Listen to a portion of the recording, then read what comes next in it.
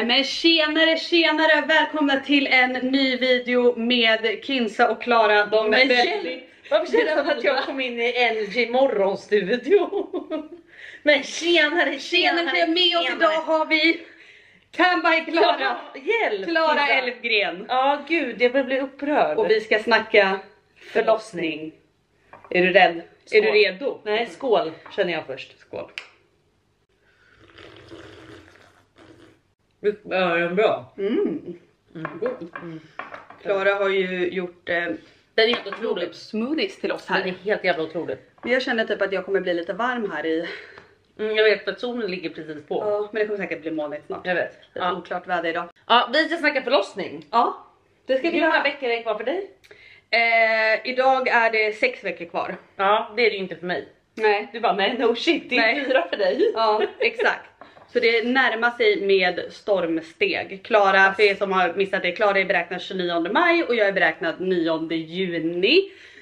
Och jag kan säga så här, jag börjar bli mer och mer rädd för varje dag som går. Alltså, ni vet, Är det så? Ja, nej men alltså grejen är att för mig handlar det om att så här, du vet när jag känner henne sparka, om det nu är en hon, det vet vi fortfarande inte. Det är en hon. Det vet vi inte, det var en kille på vårt test, men jag är inte den som säger något som min barn. Du säger hon. Du säger hon, jag säger ingenting. Nej men i alla fall, när jag känner då bebisen sparka, då börjar jag tänka så här, åh mysigt, och sen sekunden efter slår det mig bara, just det, den här varelsen ska ut. Den ska ju också. faktiskt ut. Och det börjar skrämma mig Mellan mer och benen. mer. Ja, det börjar skrämma mig jävligt mycket, Kinsa alltså. Ja. Men hur går dina tankar inför förlossningen? Alltså jag försöker ändå tänka typ så här, du vet, att vi har fått barn i alla jävla tider. Så är det någonting vår kropp kan, så är det just att föda barn. Alltså det är verkligen, vi är ju skapta för det här liksom. Så jag försöker gå in med ett mindset om att så här, det är ingen mening att stressa upp sig. Nej. Barnet ska ut. Alltså vare sig den tar den här vägen eller den vägen, så ska barnet ut. Så jag försöker typ bara tänka så här att det kommer gå bra. Ja, oavsett vad som händer, om det kanske inte går riktigt som du har tänkt dig. Även om det är en utdragen förlossning eller även om det är akut kejsarsnitt, alltså exakt. någonting sånt, så kommer barnet. Barnet ska ut, Ja. det är det enda som är viktigt här. Men alltså, mina tankar går ju hej vilt. Alltså, jag tror att det som stressar mig mest är att jag inte har kontroll. Jag har inte kontroll över situationen. Nej, det jag tyckte var läskigt, alltså första gången och även liksom andra och nu tredje, är man vet aldrig hur det kommer starta. Nej. Alltså man har ingen aning, och när man inte har varit med om en vaginal förlossning innan, så vet man ju inte heller hur det känns. Alla säger bara att det gör så jävla ont och att det är den värsta smärtan en människa kan känna. Men man kan liksom inte förstå hur det känns förrän man faktiskt har gjort det. Och det är ju jävligt läskigt liksom, man vet ju inte. Men det är inte bara smärtan som skrämmer mig. Nej. Eller jo, det är väl smärtan egentligen som skrämmer mig. Men för mig är det, du vet, så här, att inte ha kontroll över en situation.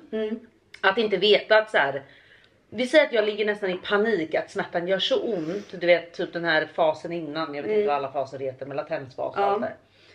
Att den gör så ont så att jag ligger där och känner så här, alltså jag kommer dö snart. Då hade jag velat veta att så här, men nu pikar det som värst. Exakt, Det kommer bli och bättre nu är det så här lång tid kvar. Exakt, för hade jag vetat det, då är min smärtgräns ganska hög. Men eftersom jag inte vet, så tror jag att jag lätt kan bli stressad av situationen att så här, okej, ska det bli ännu värre än det här? För då vet inte jag om jag vill vara med längre. Nej, jag fattar. Förstår du? Men hade någon sagt så här, det är som värst nu, det kommer aldrig göra ondare än vad det gör nu. Då är jag så här, men okej, då andas jag igenom det här. Då klarar jag det här. Men just att inte ha kontroll över någonting. Och John har aldrig heller gjort det här. Så det blir bara det stressar mig alltså. Ja, men det är läskigt. Det är alltså, skitläskigt. Men hur tror du att det kommer starta? Alltså om du har typ en känsla. Nej men En alltså, känsla. men det är det här jag är rädd så att kommer jag märka att det startar? Hur vet jag att det är en verk eller bara och inte en sammandragning? Nej, alltså det här är ju svårt att veta först det verkligen är så här, okej, men nu har det verkligen startat. Alltså jag kommer ju märka när det är inget barn utanför mig hittar liksom. Det är ju självklart. Men jag menar så här. Ja, men jag tänker så här, typ, vattnet har aldrig gått för mig, utan första gången så blev jag igångsatt 11 dagar efter BF. Så då var jag på sjukhuset liksom, och de satte igång mig med en sån här ballong som de för upp i livmodertappen. Och då vidgade de ballongen och sen så gick vattnet, för att ballongen töjde ut liksom allting, och så gick vattnet.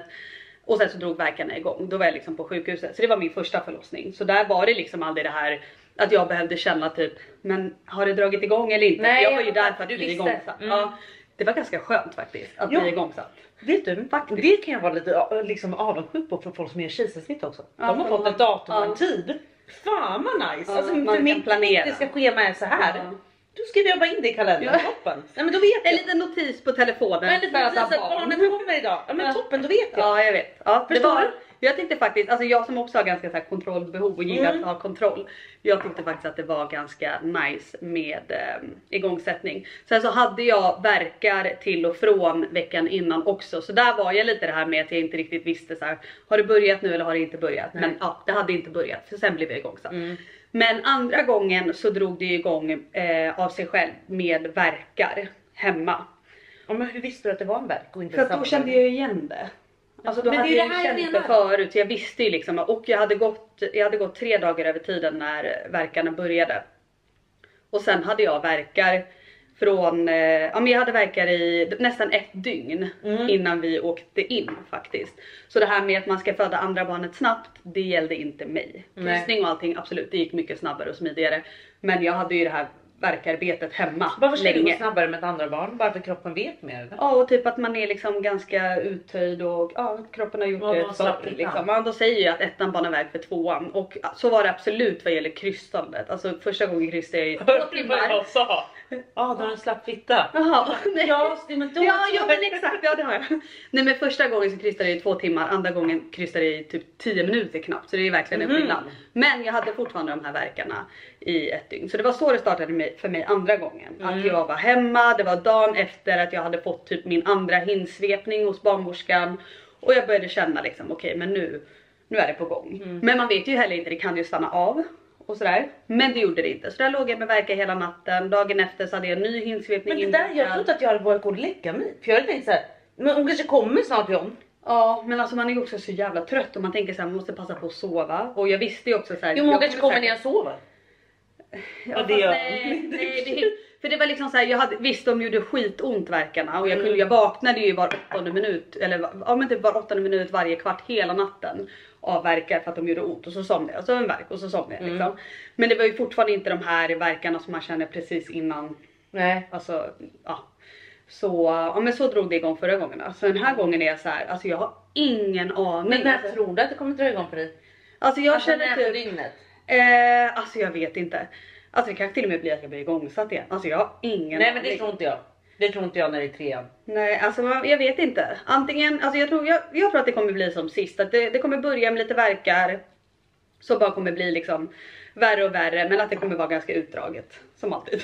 För det är typ så jag får. Ja, herregud alltså. Jag tror typ att vattnet kommer gå för dig. Tror du? Ja. Varför? Nej, jag vet inte, jag har en känsla. Ja, men typ, alltså vattnet går ju. Ja, men det går ju för bara, alltså det är ju inte många det går för. Alltså att det startar med att vattnet går. Det är ju sånt som man ser på film som man tänker är så här, ja, men det är det vanliga sättet att starta på. Men det är faktiskt inte så jävla. Varför tror du det går för mig? Jag är bara perfekt eller vad tänker du? Ja, men jag bara har en känsla av att det kommer vara så här, vattnet har gått, du smsar mig, mitt vatten har gått, vi ska åka in liksom. För då vet man ju så här. Gud, då har man ju... sur om jag inte smsar dig då. Nej, jag hade inte blivit sur, men jag hade blivit glad om du smsar mig. Men då vet man ju att så här, om jag tror att det är efter typ 24 timmar så måste de sätta igång en. För att så här, barnet har inget fostervatten kvar. Så då vet man i alla fall att det är på gång. Så det är ändå ett nice sätt att starta på, tänker jag. Alltså jag hoppas vattnet vill gå för mig. Typ att det går så här, man är på stan och så. Men jag hade nog också behövt ett sånt tydligt tecken för att fatta att det är igång. Ja. Du vet, annars kanske jag är såhär, nej men John, det är nog ingen fara. Ja, exakt. Ja, han är inte till någon hjälp heller. Nej, okej. Nej, men han vet har han förberett sig? Hur... Nej, alltså vet jag är så trött på honom faktiskt. Okej. Usch. Det var bra start. Vill att jag följer med istället? Nej, men alltså lyssna Kisa. Nej, alltså du hade ju varit med till hjälp. Vad ska de med männen göra? Men ni har ju ändå gått på typ en sån här kurs och sånt. Ja, vi gjorde första gången. Ja. Nej, men alltså lyssna på det här. Jag packade BB-väskan. Packade den för bebisen och för mig. Och nu har jag även gett en lista till honom. Men det kommer även bli jag då som packar hans jävla väska. Ja. Det är, är de bra på någonting? Förutom då att befrukta. Ja. Nej, typ inte faktiskt. Jag är jättetrött. Ja. Men vad känner du så här? Hur viktigt är det för dig att han är? Vad jag känner? Alltså att han vet vad han ska göra under förlossningen. För ni har ju ändå kollat på lite så här förlossningsvideos. Alltså för mig handlar det nog inte om att, så här, att jag vill att han ska göra en massa. Nej. Jag vill bara att han ska finnas där. Och kanske vara lite förberedd på hur en förlossning faktiskt går till. Ja, absolut så. För Alex trodde ju, förlåt att jag avbryter, men Alex trodde ju, alltså innan vi födde Nick, han trodde ju att så här, man får verka hemma, man åker in och sen så inom någon timme eller 2 så är barnet ute. Så när vi höll på där hela natten, han var så här, så jag fattar ingenting, är det så här det går till? Man bara, ja älskling, det kan gå till på väldigt många olika sätt. Nej men för mig tror jag det viktigaste med John är att, jag hoppas han lyssnar nu. För han sitter på kontoret här inne. Han sitter nog så här. Vad är det viktigaste? Eller vet du vad, nej, han sitter nog och lyssnar på typ musik eller i ett möte. Jag skiter i det. Ja. Nej, alltså grejen är, för mig är det nog viktigast att John håller mig lugn. För jag har lätt att panika, jag har lätt att stressa. Och jag behöver hans lugn. Jag behöver nästan att han bara så här, påminner mig, andas ner med axlarna. Andas igenom, att han gör det här med mig. Förstår du? Sen, jag behöver inte så mycket av honom. Nej. Mer än att han bara egentligen ska stå där och säga typ det. Andas, slappna Men av. ge dig stöd. Ja, faktiskt. Och sen bara liksom, nej, en grej jag behöver för honom. Du vill att han ger dig snacks. Stoppa snacks i din mun. Nej, de hämtar jag själv. För att jag vill bort från mitt ansikte kommer jag vara. Men däremot så vill jag verkligen att han tar ansvar för att så här, om han tycker att någon är lite loj, eller att han märker att min epidural börjar gå ut, eller du vet så här, att han ligger på och bara så här, hon behöver fylla på med epidural. För att jag kommer kanske inte kunna tänka på allting. Så att han är med i matchen. Så att jag känner att så här, du står upp för mig här nu. Alltså förstår du? Så att jag kan släppa den kontrollen. För just att jag har kontrollbehov. Men då vill jag kunna släppa små kontrollerna. Typ som så här. Om jag säger till John bara, hon är fett otrevlig, jag vill inte ha henne längre. En barnmorska eller någonting. Då får han ta det. Och han kommer tycka det är jobbigt. Han kommer bara, fan Klara, jag kan prata med henne. Det är lugnt, du behöver inte ha kontakt med henne. Ut med henne kommer jag säga. Vad kommer han säga då? Om man ska gå och säga till en barnmorska att du vill byta. För man har ju faktiskt rätt att byta liksom. Om man inte känner att man klickar eller inte. Alltså jag känner så här, jag hoppas att jag inte behöver byta. Men om jag känner att så här, att det är en människa som inte alls liksom, vi connectar inte, hon lyssnar inte på mig till exempel. Om jag känner så här, om jag berättar att så här, jag vill gärna att vi har varma handdukar till exempel så jag inte spricker så mycket eller du vet någonting sånt. Och hon bara så här, ja men det behöver inte du tänka på. Om hon bara gör så här med mig, då hade jag blivit jätteirriterad. För det är så här, jag ligger här och ska föda. Ni måste lyssna på vad jag säger. Sen har jag stor förståelse för att det är de som är proffs, de kan. Men jag vill känna mig hörd och sedd. Om jag då skulle säga till John att så här, ta bort henne. Jag vill inte se den här Eva i mitt rum mer faktiskt. Innan jag flippar. Nej men så, då vill jag då att han går ut och löser det. John kommer ju typ vara så här, han bara, Eva, hon känner nog att det kanske är bra om ni byter.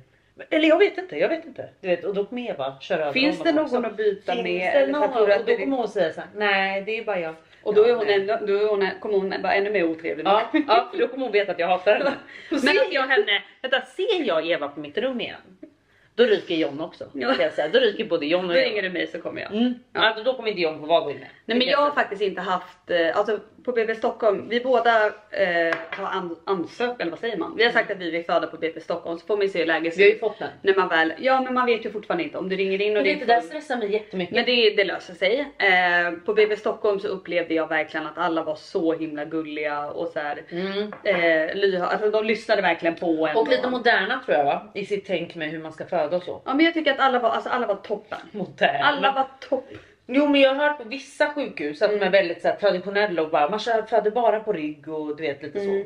Om man nu vill föda från sidan. Att just BB Stockholm tror jag är lite så här insatta i nytänk. Ja alltså jag vet inte, jag tror att det säkert finns många, det är nog ganska individuellt. Ja men jag har hört det här nu. Alltså, ja men jag har till barnmorska. Det är det enda jag har hört som jag kan få säga. Men vilken position, om du känner redan nu så vilken position alltså jag skulle har ju sagt passa? att jag vill föda från sidan. För att då har jag då hört att man spricker som minst från sidan.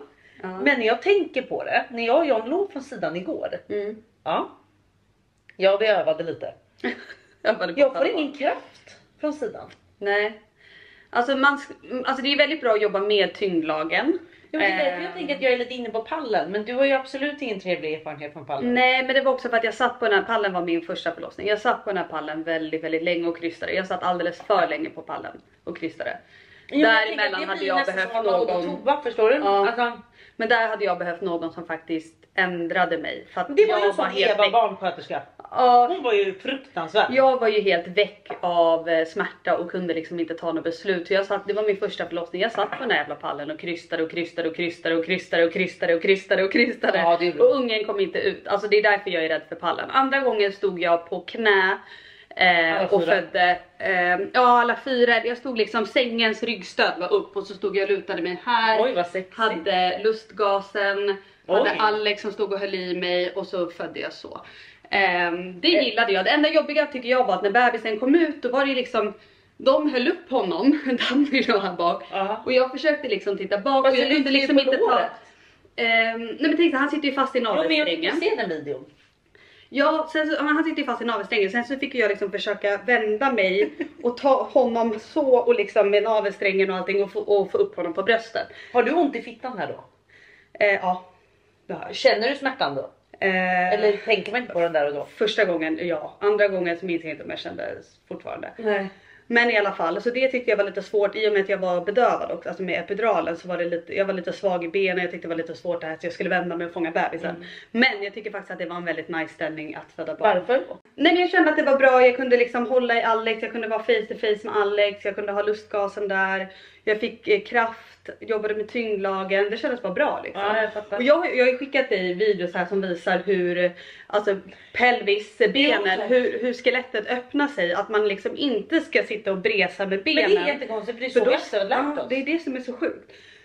Bresar du med benet så stänger du till skelettet där barnet ska ut. Om du snarare vinklar in knäna, lite så som jag stod då när jag stod på knäna och födde, då öppnar du istället upp och barnet får lättare att komma ut. Men om jag faller från sidan då? Ja, då kan du väl lägga upp mitt ben på. Men du behöver kanske inte, och så nu blir det så mycket ställningar, men då kanske du inte liksom behöver vara så, utan du kan vara lite mer. Fast de brukar lägga upp det på ställningen. Ja men det är det där jag inte förstår, för det finns liksom alltså så mycket som tyder emot att man ska, alltså så här, att man inte ska bresa för att det liksom stänger. Ja men nu blev jag ännu mer nervös. Hur ska jag kunna kontrollera den situationen? Alltså jag har så mycket kontrollbehov nu, Kinsan. Jag får nästan ta fram en egen produkt som jag kan ta med mig. Bara, jag har knäskydd. Knäskydd. Jag menar knä. Jag lägger upp knät på. Ja, nej men jag fattar. För jag har också sett jag tänkte mig framför, jag bygger ihop den som ett jävla stativ.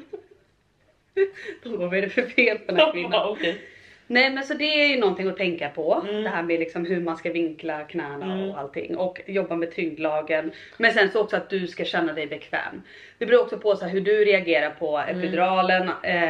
Det är så sjukt för så här, när man pratar om epidural. Vad jag har sett så här, jag följer ett konto som. Ja, men, när man läser liksom om typ folk som föder barn i USA med epidural. De verkar ju vara helt bedövade. Att de liksom inte kan föda på något annat sätt än att bara ligga på rygg. Men jag tror att de gör jättemycket bedövning även typ såhär, Jannik födde ju Marbella. Ja. Och jag minns ju att hon var såhär, det är det bästa för att man blir så men då kanske man får mer, för här i Sverige i alla fall, du känner ju fortfarande att du föder barn. Det är ju fortfarande ont fast du har epidural. Och du kan stå, du kan gå och kissa. Alltså, nej, jag kan väl inte kissa, det är kateter. Gud, nu blir jag jätteosäker. Nej, det sa hon till mig på profylaxkursen. Om jag tar epidural ska jag bara kissa ur kateter. Men gud, jag hade ju epidural i liksom nästan 12 timmar innan jag födde barn. De tömde mig. Ja, det kanske de gjorde. Men jag vet i alla fall att du kan stå upp. Du kan stå på knä. Du kan liksom, alltså jag gick ju med sånt här gåbord. Fast jag var bedövad. Så det kanske är lite olika hur man jobbar med epiduralen i olika länder. Ja. Men i Sverige, alltså epiduralen tar inte bort smärtan när barnet ska ut. Nej, men lokalbedövning gör väl lite det. Lokalbedövning tycker jag hjälpte, men det var också så här, jag tog det andra gången och det var fortfarande så här, det var min andra förlossning. Så om det var det som hjälpte eller om det var bara det fakt att det fanns liksom, det gled ut lite snabbare för att jag var slapp och så vidare. Slappfitta.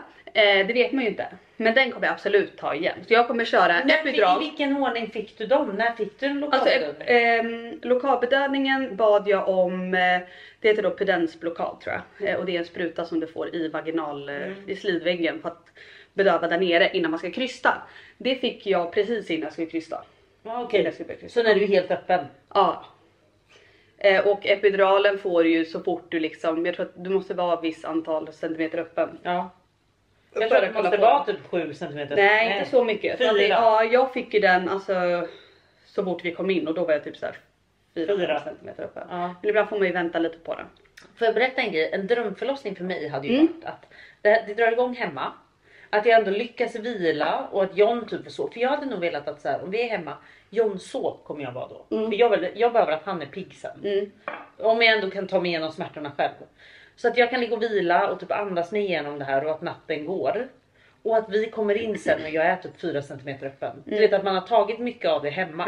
För att det kommer vara min mardröm. Att jag är rädd för att vi kommer bli så stressade hemma. Och så kommer man in och de bara, du är bara 1 cm, du kan åka hem igen. Ja exakt. Och det kommer stressa mig mer. Att man bara så här, när ska vi åka in, när ska vi inte åka in. Så jag hoppas jag bara kan så här, sansa mig. Och vara så här, nu gör vi det här hemma så länge det går. Du kommer ju ha kontakt med förlossningen på telefon. Ja men exakt. Men hellre för mig att jag får sitta i min dusch med varmt vatten på en stol eller någonting. Ja. Så att jag kan bara så här, ta det lugnt här än att jag ska vara på ett jävla sjukhus. Liksom. Men de kommer ju hjälpa dig förstå också när det är dags för dig. Ja exakt. Men du, vilken verkan borde vi ha? Gud, jag har ett liv du har den. Ja, jag vet inte. Jag hade någon andra gången men första gången hade jag ingen. Ja, okay. Nej, så ni mätte aldrig verkar? Alltså första gången blev jag igångsatt så jag var ju redan på sjukhuset. Ja, så det var så här, det var helt lönlöst för mig. Just det, jag fattar. Verkarna mäter du ju hemma för att du ska veta. Alltså där mäter de ju verkarna med sådana där grejer på magen. Så då såg vi ju allting på skärmen. Men hemma är det ju för att du ska veta att så här, hur tät det är. Exakt. Men det är skitsvårt att veta när det är första gången. Så här, men hur ska jag vänta tills det är ännu mer ont? Eller så här, hur ska jag göra? Men jag hoppas bara att min lilla tjej stannar där inne nu fram till BF. Alltså mitt som sagt BF är 29 maj som Kinsa sa. Jag tror ju att jag föder 2 juni. 2 juni, ja. Vänta, när är ditt BF? 11? 9. Du vet att det är sista dagen för mig att bli igångsatt. Är det så? Ja. Det är sista dagen. Oj, vad spännande. Ja. Det hade varit så jävla kul om vi är där samtidigt. 8 eller 9, men jag tror 9. Ja. Men jag tror ju att jag föder 2 juni. Jag har sagt det hela tiden. Och har din mamma gått över tiden? Nej, för mamma har kört kejsarsnitt varje gång. Ja, just det. Så att det har varit de född i vecka 38. Har din syrra gått över tiden? Nej. Hon har kört BF. Den ena kom på BF och den andra var typ 2 dagar innan eller efter. Så det var typ BF. Ja, shit vad spännande. Jag vet. Alltså det är så spännande. Men jag hoppas att hon kommer som planerat. För återigen, jag är ett kontrollfreak. Så kommer hon innan det. Alltså, jag har jävligt mycket grejer jag ska ordna innan. Ja, jag fattar. Så det hade varit jävligt tacksam. För att om hon bara kommer som planerat. Då är jag planerat in i detalj. Förstår du? Men kommer hon typ imorgon? Alltså, nej men det får vi hoppas att hon inte gör. Nej, Kissa, jag tror ändå så här, några dagar innan BF, några dagar efter. Alltså det är där någonstans man får räkna med liksom. Ja. Ska vi ha frågor nu? Jag frågar er om lite frågor. Jag har redan tagit upp, eller vi har redan pratat om väldigt många av de frågorna. Så, men jag ska bara kolla om det är någonting vi har missat. Men känner du typ att du behöver göra lite så här förberedelser inför förlossningen? Alltså finns det vissa grejer. Jag kommer ihåg med första barnet så var jag väldigt så här, gud jag vill hinna göra jag vill hinna göra naglarna, kanske brynen, jag kanske till och med gjorde lashlift, jag vill göra pedikyr. Andra barnet då var det lite mindre sånt. Men det jag faktiskt vill göra det är ju alltså naglarna, bara för att slippa gå och göra naglarna det är, jag ska vara ärlig och säga så här, jag känner inte att jag måste göra mig fin för någon på förlossningen. Nej. Det är skit, utan för mig är det nog precis så att jag vill inte känna när hon har kommit ut, nu kommer den här ytliga morsan fram, att jag måste gå och göra naglarna. Förstår du vad jag menar? Så att jag har ju bokat in mina naglar nu. Som sagt, kommer hon som planerat så är allt i detalj planerat. För att jag har bestämt att jag gör naglarna typ 4 dagar innan. Så det... Och nu är det säkert många som tänker, men vadå, vad spelar det för roll om alltså grejen är när man går och gör så här gelénaglar eller kärlek eller någonting sånt. Du måste ju gå till salong för att ta bort det. Eller göra om det så här, om fast min nageltjej har sagt nu att hon kan komma hem till mig. Ja men det är ju skönt. Ja. Nej, men det är därför man blir så här, man pallar liksom inte åka dit, men man vet också att så här, ja, jag kan slita, alltså kanske sliter av mina egna naglar. Exakt, och det är jävligt liksom. Så det är lite det, så att jag vill planera ganska mycket sånt. Alltså så här, jag vill gå och fixa håret så att det är klart för sommaren. Jag vill gå och göra brynen. Jag vill göra allt som jag brukar göra. Men det är mest för att så här, slippa behöva göra det direkt efter förlossningen. Det är inte för att du känner att du ska vara snygg för Eva liksom. Nej men Eva som sagt, hon är redan hos oss. Alltså oavsett. Men du vill ändå så här, du vill ändå att Eva ska känna så här, men wow shit hon är fräsch. Ja, alltså Eva kommer ju känna sig underlägsen mot mig. Men jag kan också säga så här. Till exempel om man ska raka fittan eller inte. Rakar du nu?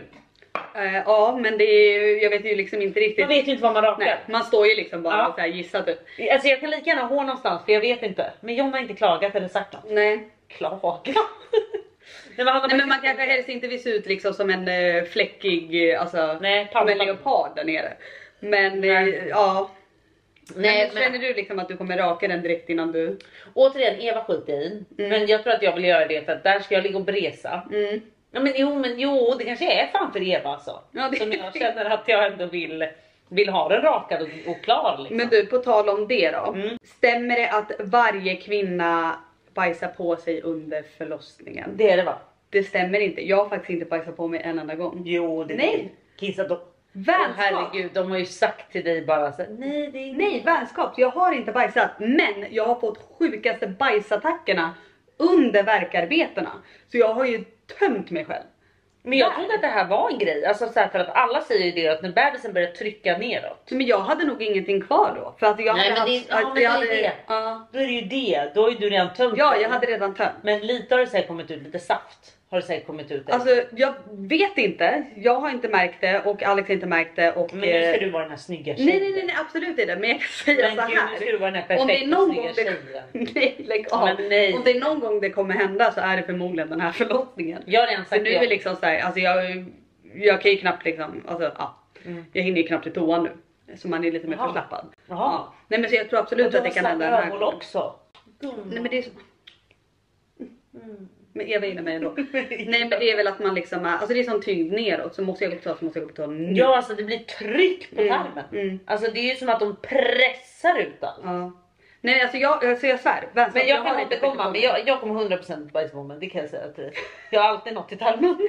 Men alltså jag tycker inte heller att det är någonting som man ska känna är jobbigt. Jaha, alltså, nej, jag tycker typ inte att det är jobbigt om jag skulle alltså, göra det. Alltså skit Eva återigen. Ja, du nej, skiter alltså, bokstavligen i Eva. Jag hatar Eva. Alltså jag bajsar gärna på henne. Förstår du? Det kommer någon barnmorska nu som heter Eva. Då kommer jag dö av garv. Alltså gud det hade varit så jävla. Hon kommer säkert vara Eva. världens härligaste också. Ja, men då måste jag nästan direkt säga till Eva, det här kommer inte funka mellan oss. Det är kalla henne för det jag. Ja, nej, precis. Okej, men det är många som undrar om just så här smärtlindring och där har vi båda sagt att vi kommer köra epidural. Ge mig allt ni fucking Ge mig allt ni har. Jag ska vara ärlig dock. Nu kommer du säkert tycka att jag är jättekonstig. Kinsa, jag har inte gått ur klubben med att man tar allt man har. Oh, hjälp. Nej, lyssna. Efter profylaxkursen då blev jag dock lite så här. Att jag hade velat se hur länge jag klarar verkarna innan jag tar epiduralen. Och vad är anledningen till lyssna, det? Nej, jag vet vad anledningen är. Jag har inte gått över till den sidan Kinsa. Jag kommer fortfarande vara på vår sida, epiduralsidan.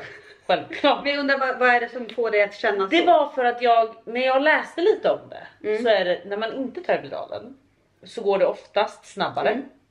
Och att så här, när du inte är påverkad i kroppen så känner du din kropp bättre och kan oftast krysta bättre och bättre timing.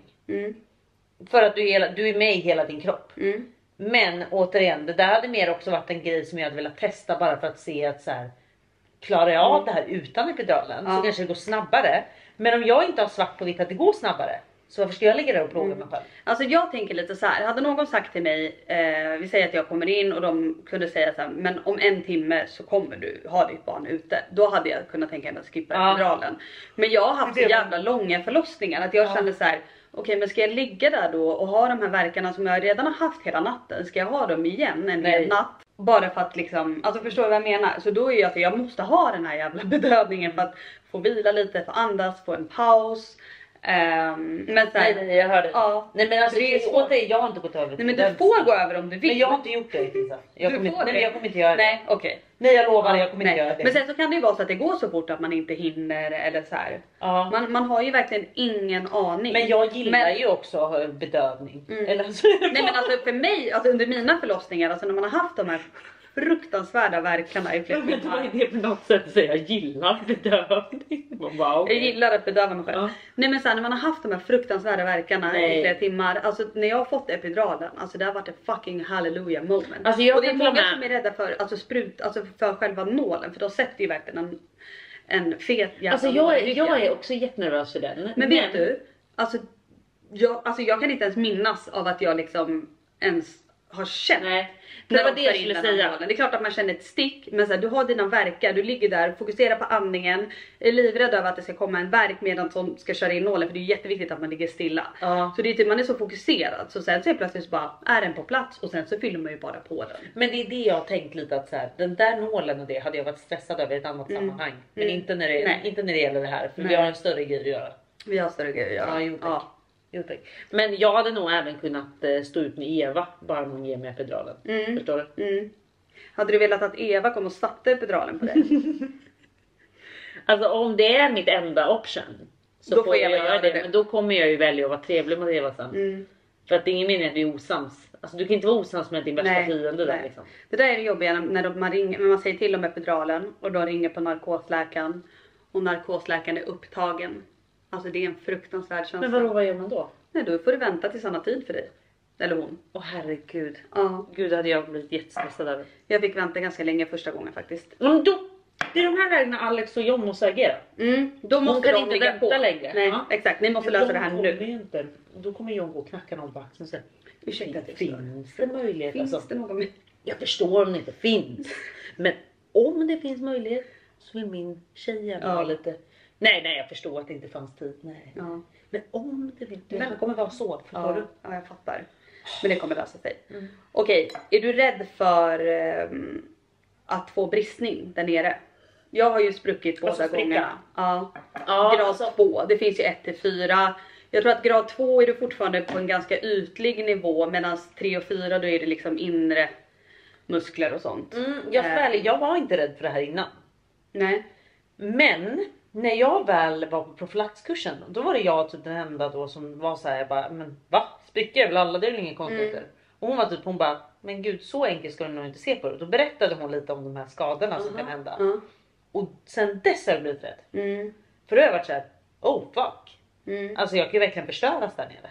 Förstår du? Men återigen, det där är också en grej som är så här, jag kan bara göra mitt bästa. De som är med mig där, Eva då bland annat, vi kan bara göra vårt bästa tillsammans.